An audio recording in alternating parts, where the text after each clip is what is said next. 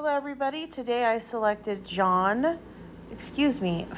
John 5:4. I'll give you a minute to read it.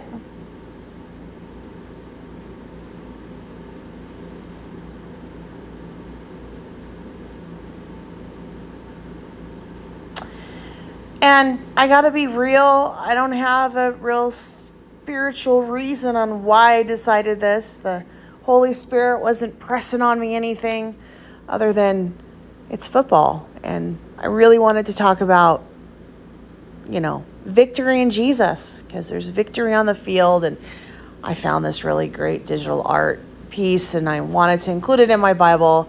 There you go. Sometimes you just want to sit down and create, and you don't really have a rhyme or reason. Mine was just, I was watching a football game and I thought, I need to do my Bible art journal for today. So here we are.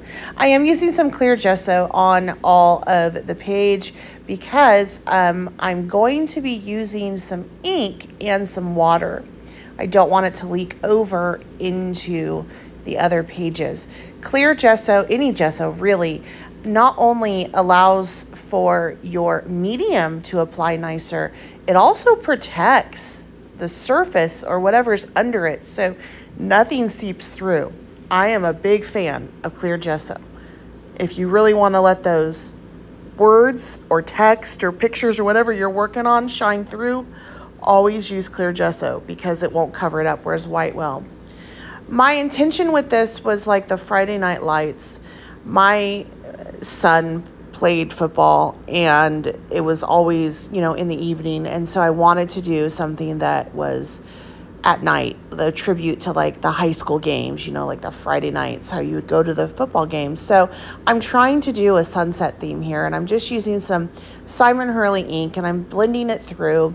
I'm starting off with some of the warmer tones and then I'm going to work my way up into some cooler tones. This can be risky because this is since it's blendable ink that I'm using here, you can end up with mud when you are mixing your cools and your warm tones. However, I try to be really careful with mixing, like that's a pink right there. So I go over it with like the purple and then the blue and then a black, because I know that pink will blend nicer with that than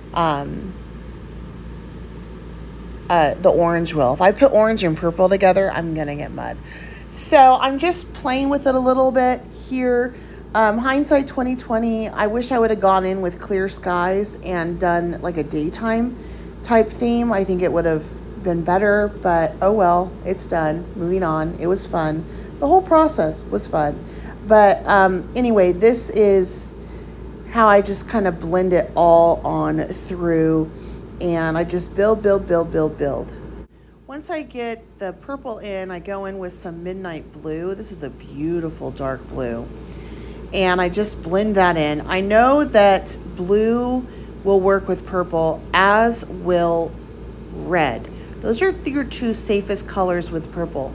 But I will say this, the Simon Hurley ink, I very rarely ever get mud.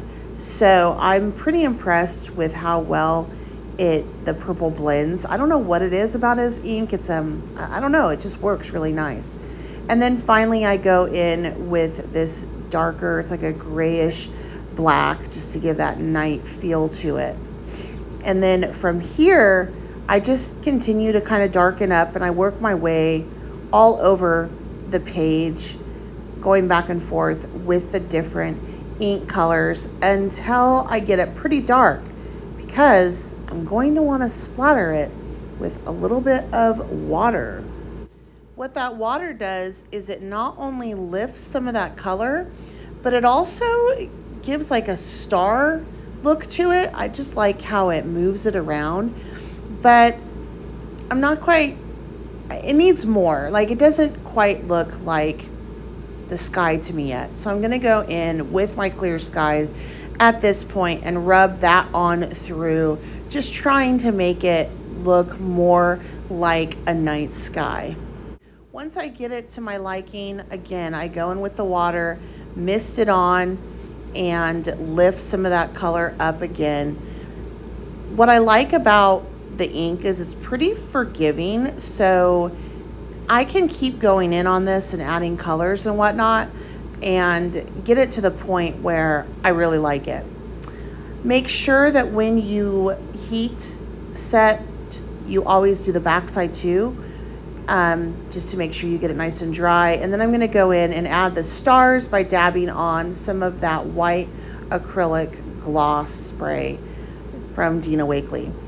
This is the trick to creating a galaxy or nighttime backgrounds, is you have to have little stars, and stars are not perfect in the sky.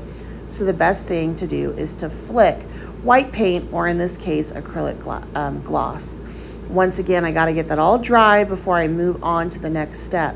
And the next step, it's a little bit tricky because I need to make sure that I can adhere. I want to collage those images on, but I don't want to necessarily mess up my background. And since it is a dye base, it does react with moisture, which means it will slightly smear. So as I put down my medium there, and I'll have it listed for you down below, I'm going up, and that way it's just pulling everything up, so it's not going to smear it too bad. This is also going to allow it to seal. And if I was a patient person, which I'm not, when I lay this down, I could walk away from it, let it dry, and then go ahead and add that final coat over the top of it. I like to do 2 coats on these because I really want it to be sealed in and like become one with the Bible page. But I'm not a patient person, and you'll see that in a minute. I'm creating this collage. This is a really simple page as far as what I'm doing with the digital art here. I'm just laying it out. I'm not doing anything that's spectacular on it.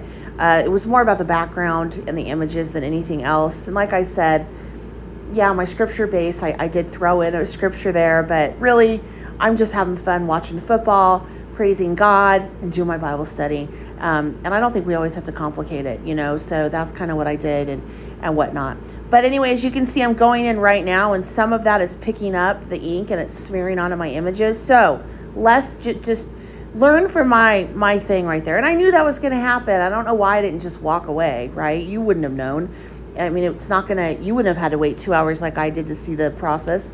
But anyway, I didn't. I was impatient, and I wanted to get it sealed in. So if you want to use dye ink base collage over it, just make sure that you kind of swipe up like I did with your medium first. Then you're going to lay your collage pieces on, smoosh it in with your fingers as best as you can, walk away from it, and then go ahead and do another layer of that clear medium on over it, and you'll have a beautiful collage that won't have little, you know, smear marks from your ink. So anyway, if you're interested in anything I used, please check out my links down below. If you enjoy content like this, go ahead and subscribe to my channel. And if you have any questions or comments, please feel free to ask me down below. I'll do my best to get back to you. I have kind of changed the look of my channel. I am doing more Bible art journaling. I've stepped away from some of the other stuff, not to say that that won't come back, but I really want to predominantly get into this. This is kind of where my life journey right now. And so yeah, if you guys have any recommendations or ideas of what I can do in my Bible, if you can let me know, I would really love it, because I'm just taking you along on this journey, on this ride with me. Anyway, my name is Bets Golden, and thanks for stopping by. Give this video a thumbs up if you enjoyed it, and please feel free to share. Until next time, happy crafting.